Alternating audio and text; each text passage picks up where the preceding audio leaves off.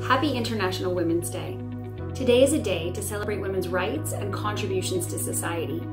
It is also a day to bring focus to the ongoing fight for gender equality. The International Women's Day theme for 2021 is Choose to Challenge. It is important that we are all working to challenge the biases and misconceptions that exist within ourselves so that we may confidently turn these challenges outward to the world around us. Challenging the status quo creates awareness, and awareness is the first step to making change. In student affairs, we are actively challenging ourselves to create a more inclusive and gender equal environment for our students.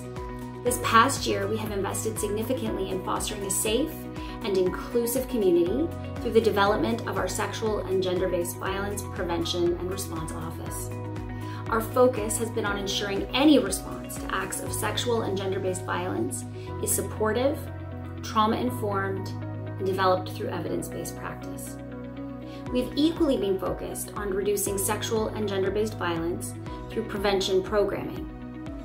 Our prevention team, which includes both employees and students, has been providing students with learning opportunities about disclosure, intervention, and healthy relationships. Across the college, we are challenging ourselves and our community to join in the creation of a condor consent culture, helping to build a space for advocacy, shifting mindsets, and creating a safe space for all people to learn, grow, collaborate, and celebrate.